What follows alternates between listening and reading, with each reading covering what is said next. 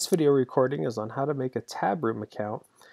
If you're a first-time judge and you've not used online balloting before, it's pretty easy and very user-friendly.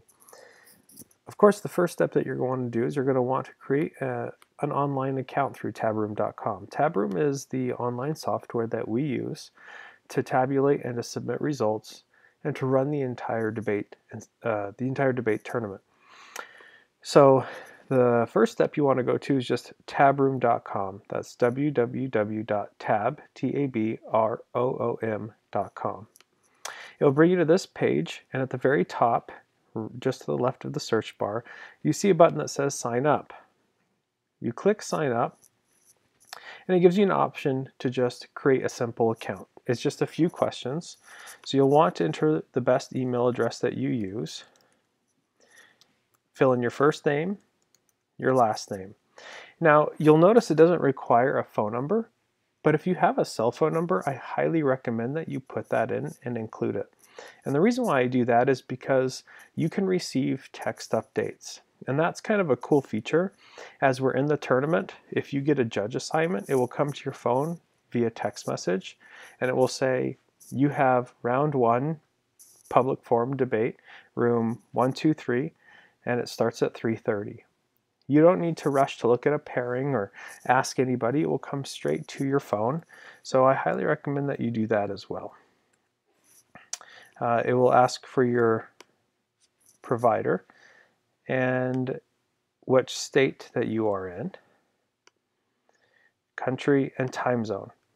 The time zone you're going to want to put in is Denver, is the closest one to us, and then create a simple password. Once you create your login, it will bring you to the next screen. That gives you a few options. This second option is going to apply to you as a judge. You're going to want to link yourself to your school.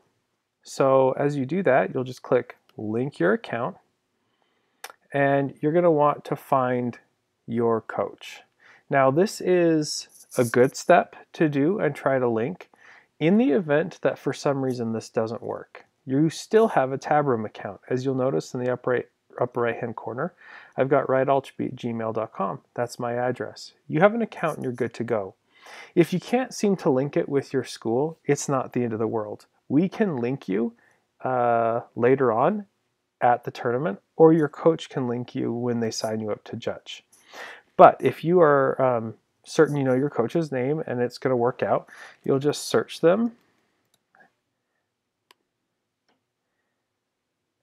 and it would normally bring up your judge, or excuse me, your coach. Now in my case, I am the coach and it's going to have a hard time finding me. But for some reason, again, if this doesn't work, you're going to be able to still use your account and still judge. This is an important step, but not 100% necessary if it's not working out well for you. So that is how you sign up for a Tabroom account. I'll make another video on what to do when you get an online ballot and how to actually fill out the ballot to clarify any of those questions. But step 1 to online balloting, having a Tabroom account. Now, we'll also offer this as just a suggestion.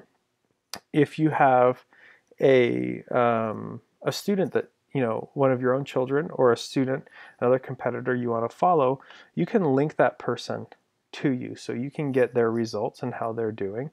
You can get updates for how they're doing throughout the tournament, and you can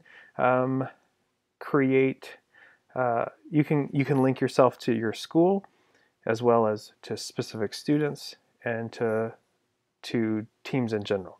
So I hope this helps. If you have any questions, please let us know, and we'll be happy to walk you through it.